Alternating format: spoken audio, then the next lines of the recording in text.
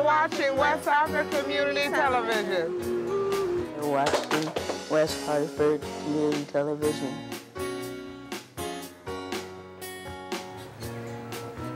You're watching West Hartford Community Television.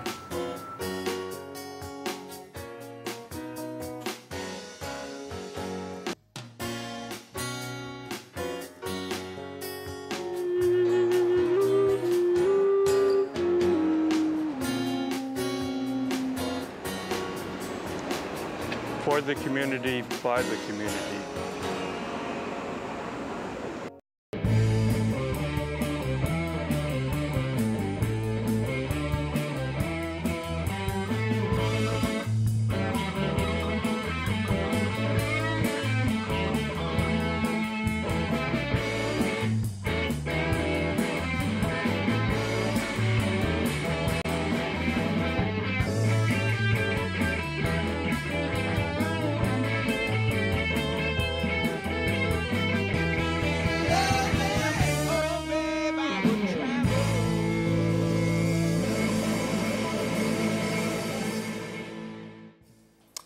Hi, and welcome back to another episode of Two Guys and a Lot of Wine.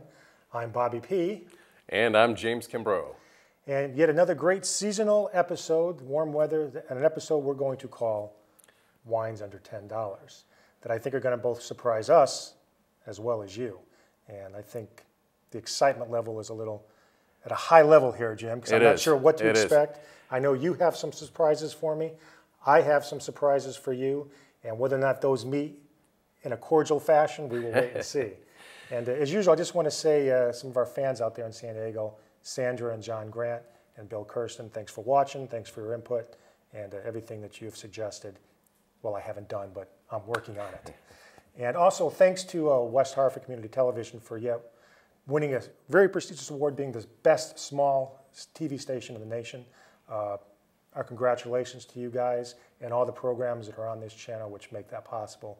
And you, the audience, who watch our show. Yeah. So thanks again. We hope to be a big part of them winning the award again next year. Absolutely.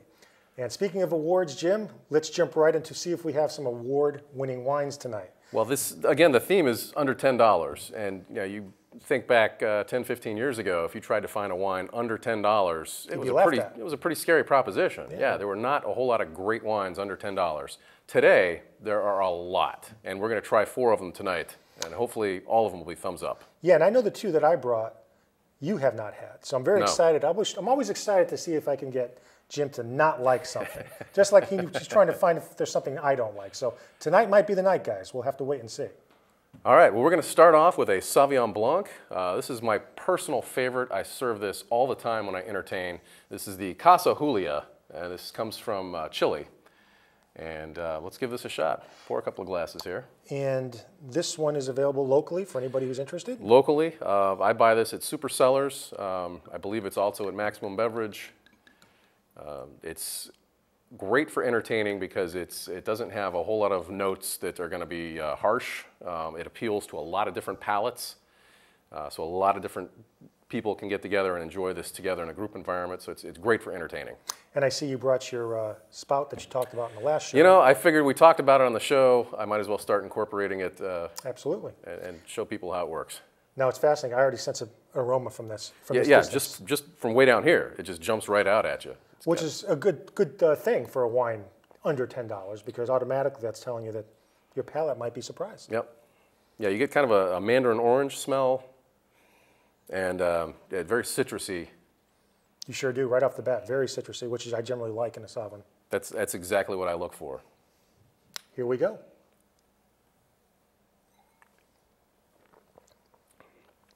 Yep. Definitely citrusy, but not in-your-face citrusy. No. Very mild, but at the same time, you know there's citrus here. There is some citrus. You get some tropical notes too, a little bit of kiwi. Very easy on the palate though. This goes down very easy. This pairs well if you're barbecuing outside. You can do a lot of different seafood dishes with this.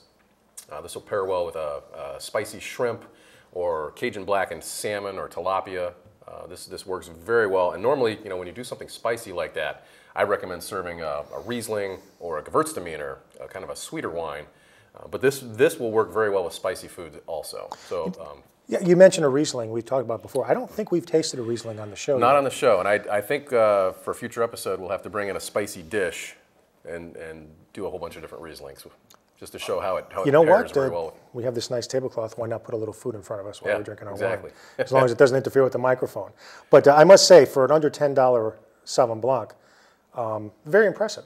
It's a great value, and I recommend this to everyone. Big thumbs up. Yeah, definitely thumbs up on this one. And one of the other reasons I like this a lot is because it's actually warmed a little since it's been sitting here. And it still has a nice punch to it. Right. And it's still quite refreshing. And I know we've talked about in the past about the actual temperatures of wine, especially white wine. Should it be cold? Should it be room temperature? Should it be just below cold? Or whatever ideal temperature that some people think white wine should be. But this has been sitting, I think, perfectly, and it's really good. Yeah, if you get a white wine too cold, it kind of kills all the flavors. Yes. And so then you're just drinking cold water at that point. I mean, it'll still have the alcohol in it, obviously, but there's very little flavor if you get it too chilly.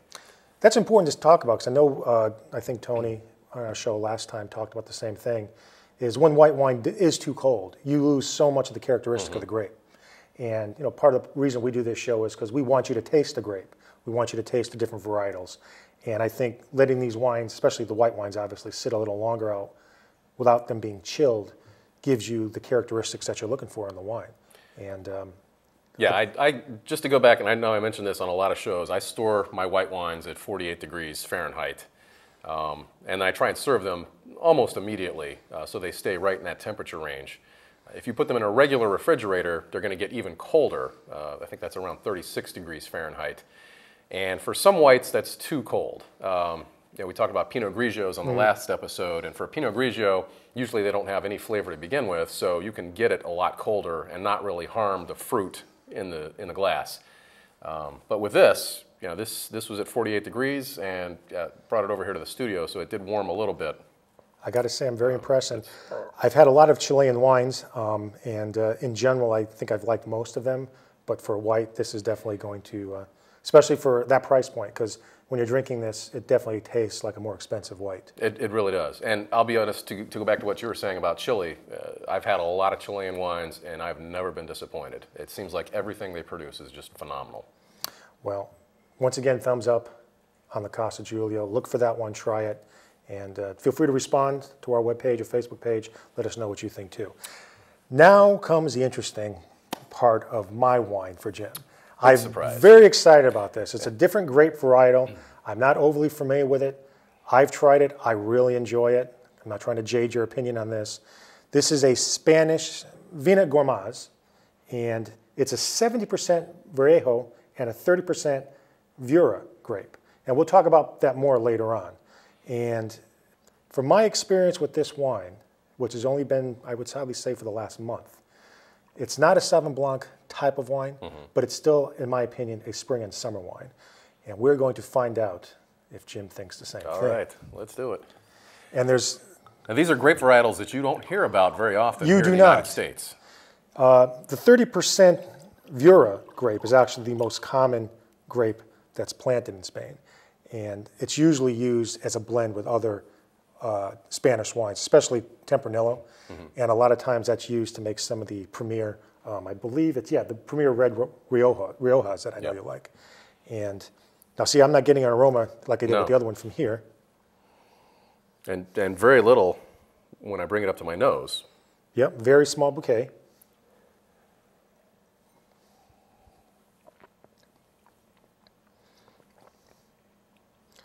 It's not overly dramatic. It's subtle. It's a straw yellow color. I think it's a little bit darker than the Casa Giulio.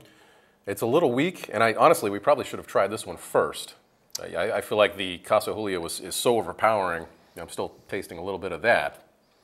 And this one's kind of fighting with the Casa Julia remnants in my mouth. From my experience with this one, and once again, you can try this yourself, and once again, these are also available locally. I think this one was from Liquor Depot, both in Avon and New Britain. The longer this actually sits out, and develops more of a room temperature characteristic, I think the more open this becomes. This is still relatively chilled a little bit. We might go back to this one later in the show. Sure, we can try it again. I get a little bit of a smoky taste at the end of this. Some of the tasting notes that I looked into on this wine, they seem to think that the longer it sits, it does open up more. And it's not best to drink cold right out of the bottle. And the Bodegas Gourmands has been in operation since 1972. I think they have about 1,300 acres. And they produce some of high quality wines out of Spain. And once again, feel free to look that up and do some research on your own before you buy it. Just in case you're interested about the history of the vineyard, I know we've talked about vineyards in the past. A lot of times if you do some research and look into the vineyard before you actually buy the wine, or if you went to a tasting and tried the wine, do some research, find out a little bit about the characteristics of the country and actually where the vineyard is. And I believe this particular vineyard is on a very high elevation, which is going to make some differences in the taste of the grape too. Yeah, and if you're residing here in Connecticut and you don't get out of the country, you can tour vineyards here in Connecticut. I'm going to plug the Wine Trail again. We've done this on several shows, but it's a great way to get out and experience the whole winemaking operation. And you can see how the terroir starts to come into play with a lot of these vineyards. You'll taste some wines here in Connecticut that are dramatically different from one region to the other. Absolutely. And Connecticut's a very small state, and you still get some differences here. So with the elevations and everything else like that. Yeah.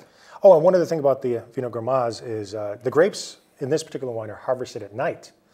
So they're generally at a cooler temperature when they bring them into the cellar, which means less oxidation.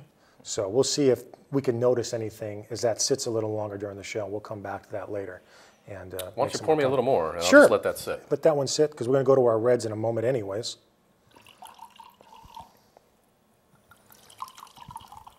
A lot of people still drink whites too fast because they think they have to drink them cold. So I think this show is a good way to get people to start thinking that, let the whites sit out a little bit and don't keep them overly chilled in like an ice bucket or something like that. Well, now you're completely contradicting what we said on the last show. Oh. We had summer sipping wines on our last episode, and we were trying to get wines very cold. Oh, that's true. If you're sitting out in the sun. Well, that's the Pinot Grigios. And that was the Pinot Grigios, yes. But well, Jim, he makes an interesting point, because in general, a lot of people like their whites cold. But if they're too cold, you lose some of the flavor. Exactly. You don't want to get it too cold. You want to serve the wine at the appropriate temperature. So here's where, as you've said in the past, drink what you like and buy what you like, or drink what you like. Some people are probably just so used to drinking white wines at a cold temperature. As soon as it gets to a temperature they're not comfortable with, they just might dismiss it right off the bat. Right. Or they throw an ice cube in it. I throw an ice cube in. Don't do that. Yeah. But actually, if you want to do that, that's... I've seen so many people do that, and it breaks my heart. They're watering down a great wine. But I'm going to tell you one little secret about that at the end of the show, which is going to shock you. But, all right, we'll come we'll back to let that one. sit. We'll come back and I'm excited about our first red. All right, this is the Hemisferio Carmenere. Now, Carmenere is a grape varietal you don't encounter very often here in the United States. I don't believe I'm overly familiar with it either. This is considered the grandfather of the Cabernet Sauvignon and the Merlot grape. And if you go back to the Bordeaux region of France, back up until 1860, this was the predominant grape varietal that they grew. And then there was a phylloxera virus that came and just wiped out a lot of the vineyards. And suddenly the winemakers had to switch to a different varietal. And they switched to Merlot and they switched to Cab. And Carmenere just kind of disappeared. Fortunately, the Chileans were growing it. They had been growing it since the 1600s. So they preserved the grape. But if you had asked them what they were growing, they said, oh, we're growing Merlot. The Carmenere grape and the Merlot grape are so similar in appearance, and especially the leaf on the vine looks almost identical. So they thought up until about 20 years ago that they were growing Merlot, and someone finally came in and did some DNA testing and said, no, this isn't Merlot, it's actually Carmenere. So that is fascinating. I love little tidbits about wine history. That is a great little history lesson for me, and I'm very excited to try this because I'm going into this as a virgin, Jim. All right, well, let's give this a shot. Again, this is what the Europeans drank up until 1860. Beautiful color right off the bat. It's a very deep color, kind of a cherry color. Absolutely. Go ahead and give that a swirl. You'll see this has phenomenal legs. It does. I can see them slowly dripping down the glass. That's always exciting to me.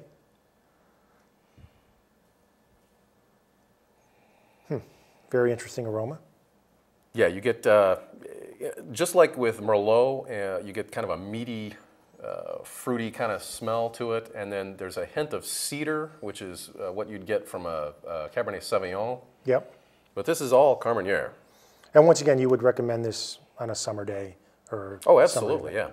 Well, here we go.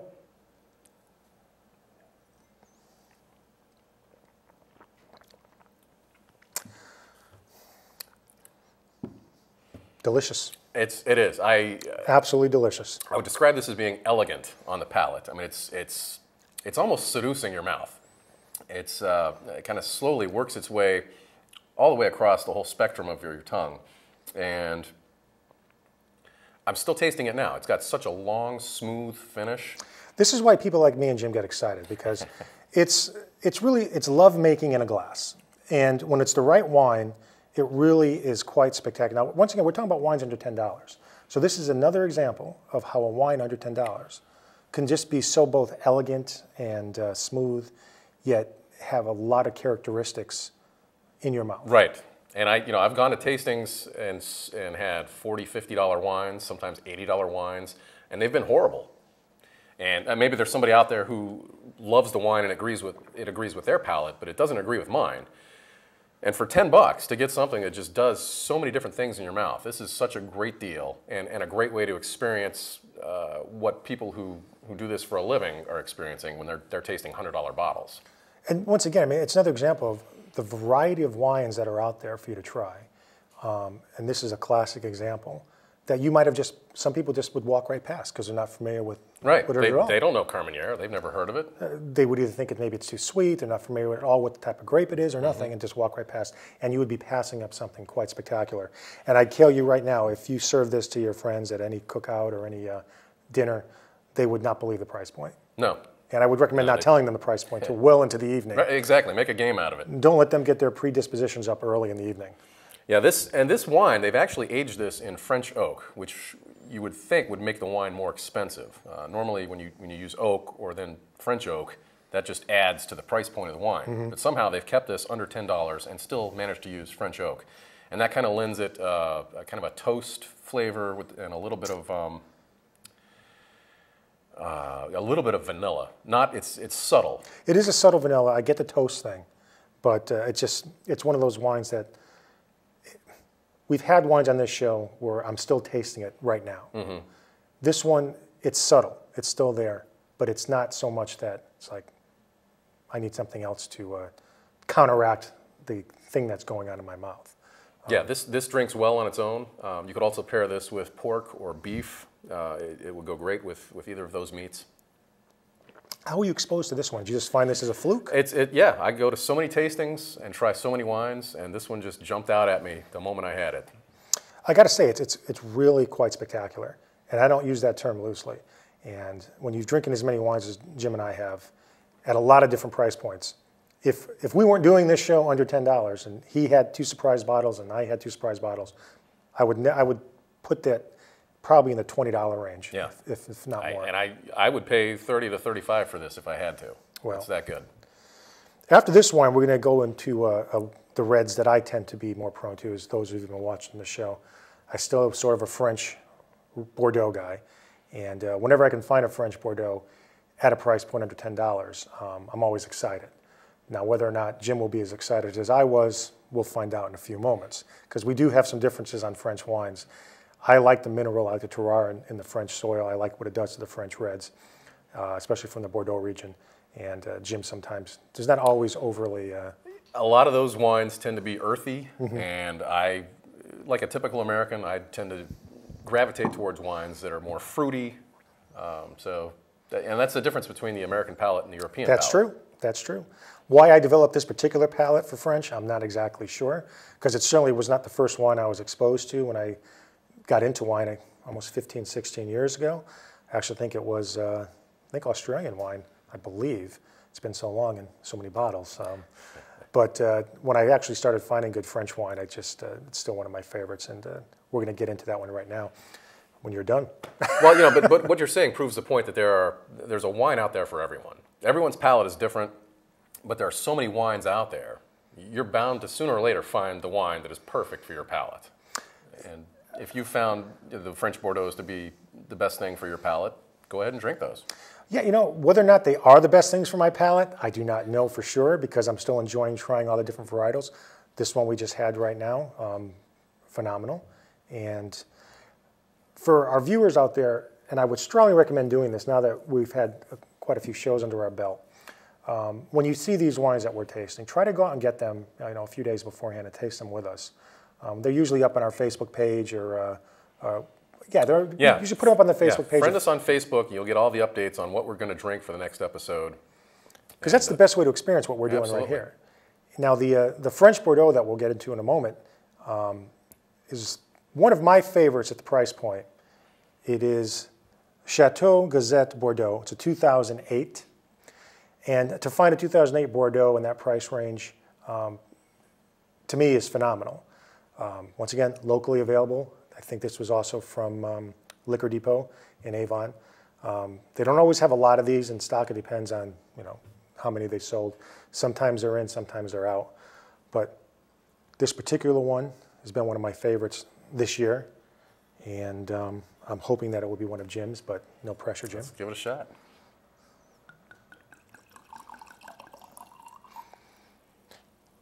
Now, I've enjoyed everything we've had so far on the show. So. Yes, you have. Now, I could already see the color on this one is more like we had this comment last time. It's more of a bricky color. It is. There's a little more brown in this than the last wine we had. Which goes into Jim's thing about the more mineral soil aspects of, even though that's not the case, it just makes some people think that that's the case. Exactly. That's the psychological connection.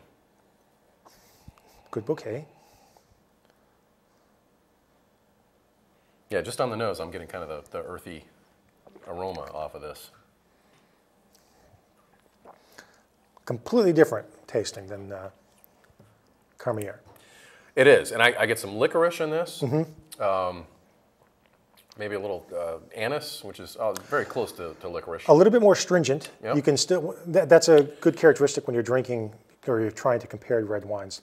This wine, smooth. The Casimir?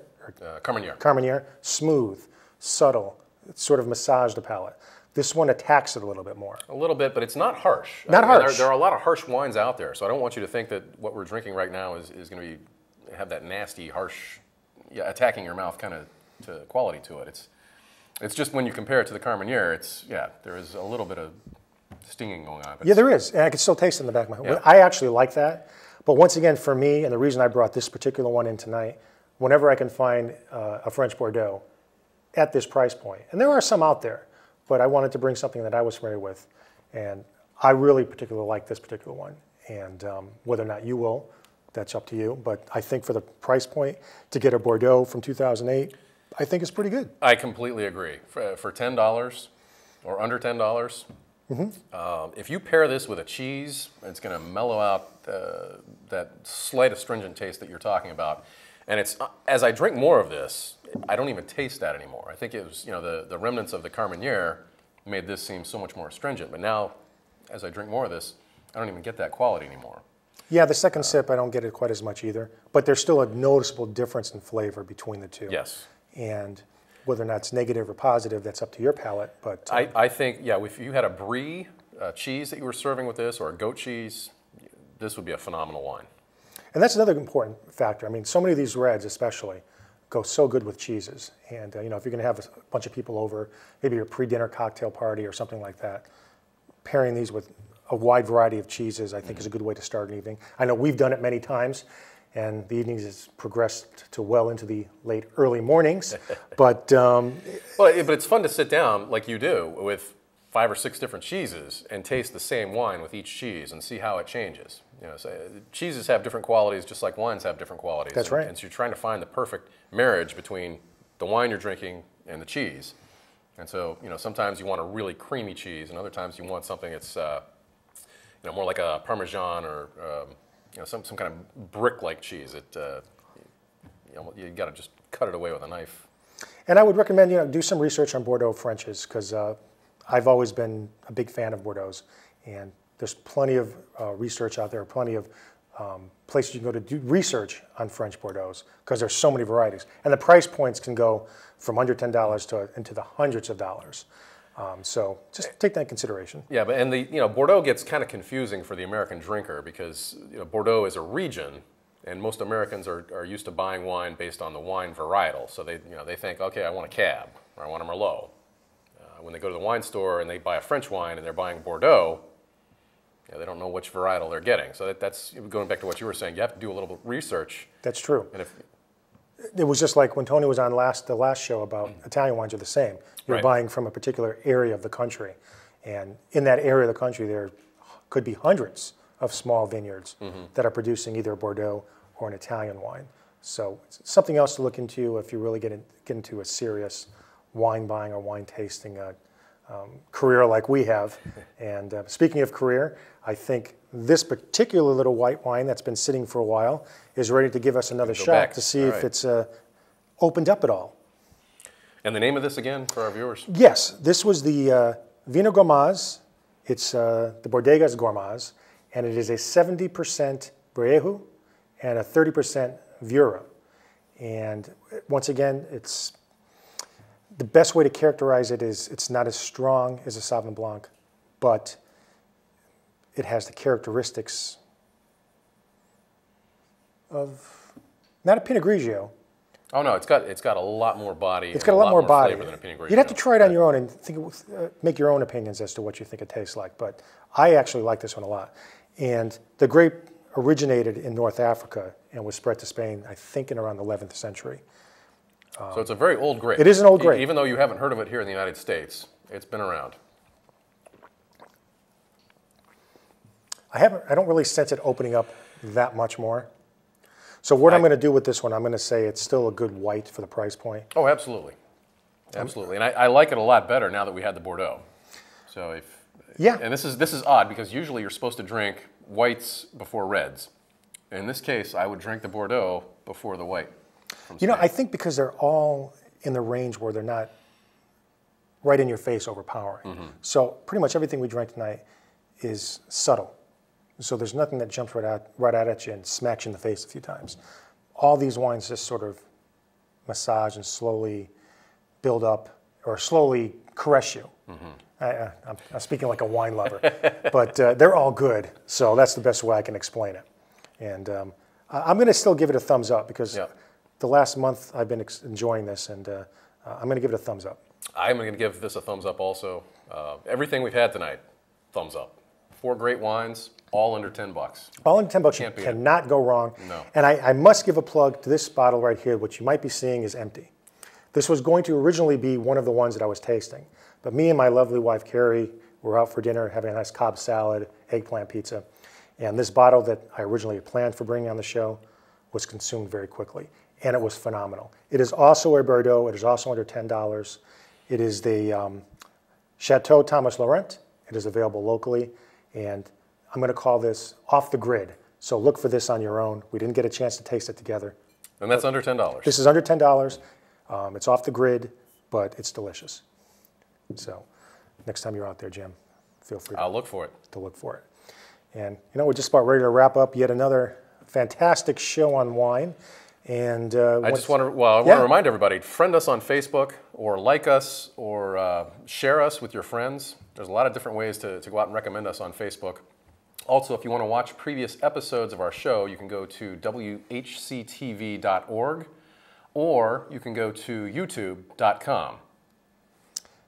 And once again, Jim, cheers. Cheers. I'm Bobby P. And I'm James Kimbrough. And until next time, Keep us in your wine cellar.